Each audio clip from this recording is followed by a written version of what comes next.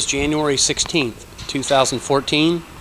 We're in Santa Ana, California at the Pure Aqua headquarters, and we're preparing to ship some pretreatment equipment to Central America, Panama in particular. Included, well actually this equipment is designed for pretreatment head of reverse osmosis. Each of these it performs a different function, the first of which is a multimedia filter, which is for turbidity reduction and particulate removal.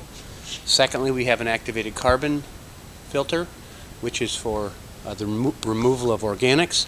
Lastly, we have a burn filter, and it's designed to reduce iron and manganese.